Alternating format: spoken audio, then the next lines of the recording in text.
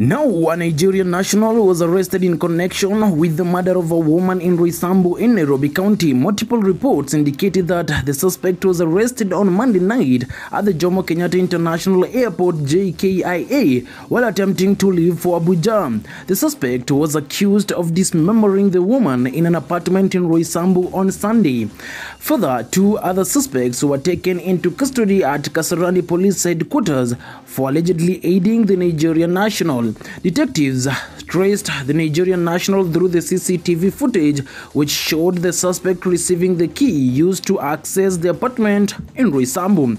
Police officers will piece together the available information to determine the motive of the murder of the 25-year-old. Kasarani OCPD Joseph Muriuki explained to the media that they had not informed the family of the recent developments until detectives concluded investigations. He explained that police officers traced the Nigerian through his phone contact that he used to book the rental room on Sunday. The phone records also showed that on the night of the murder, the suspect was traced to Ruaka before being switched off. The woman's body was found in a dismembered state and wrapped in a polythene bag and blood-soaked bedsheets on the staircase.